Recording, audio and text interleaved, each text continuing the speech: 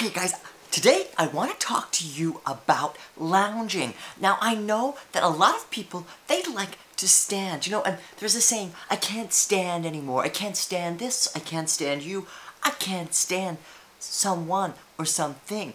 Now, I say, don't stand, lounge. It's such a great way to really get comfortable, to really sort your problems out. I think it's the future of workplaces around the world, but not over, it's a great way to problem solve. Often, when I'm stressed, I just lounge, and you can do a blanket or just lounge. You don't have to, you can go recline back, or you can just do an upright, half-half, like, if you need to watch, you want to watch some TV, or if you like the full lounge, the full recline, the sort of dead fish.